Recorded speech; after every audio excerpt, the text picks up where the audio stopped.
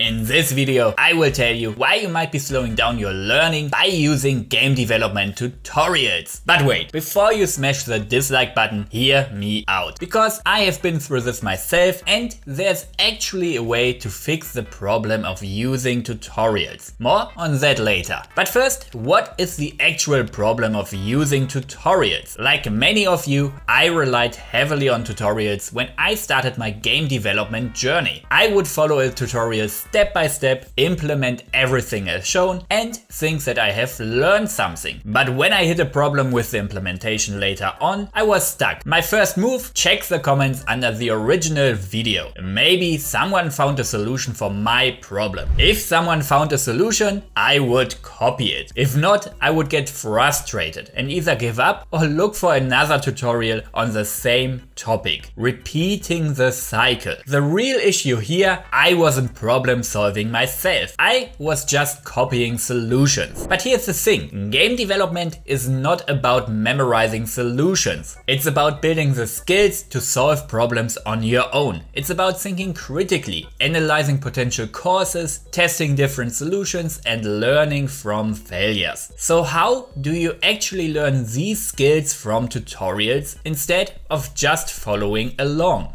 As promised, I found a method for myself that changed how I consume tutorials and helped me to get more out of them. This method shifts tutorials from a crutch to a tool for real learning. It consists of 3 simple steps, with the first 2 steps being the foundation, and the third step is what truly accelerates your learning progress. So let's jump into step 1. Just watch the tutorial. Don't implement anything shown yet. I know, this might seem counterintuitive since many tutorials are meant to teach the implementation, but the key here is to focus on absorbing the information, not just replicating it. Take notes, yes, real handwritten notes if possible. But the most important part at this stage, resist the urge to implement anything. Your only goal here is to understand the concepts being taught. And after finishing the tutorial, take a break before moving to step 2. This gives the information time to sink in. But after the break, it is finally time to get your hands dirty. Try to implement what you have learned, but without looking at the tutorial. This forces you to recall and apply the concepts yourself. And don't worry about replicating the implementation exactly. In game development, most problems have multiple solutions. If you get stuck, take a break before going back to the tutorial. But if you really cannot solve a problem on your own, check the tutorial for the specific problem you are facing in the moment. Avoid the mindset of, since the tutorial is already open, I might as well follow it completely. Because the goal at this stage is to implement things on your own and transition from passive copying to active learning. And with that, we have reached step 3. This is a step that truly transformed how I learn from tutorials. And in my opinion, it is the step where real learning happens. The concept is simple. Expand the tutorial example. Take what you have implemented already and modify it. Add something new that was not covered before. This step removes the safety net, forcing you to apply concepts in your own way and engage in problem solving without relying on pre-existing solutions. And at this point, you're no longer just following instructions, you're tackling real challenges. And that's how you develop long-term game development skills. And these are the 3 steps of the approach. First, watch the tutorial.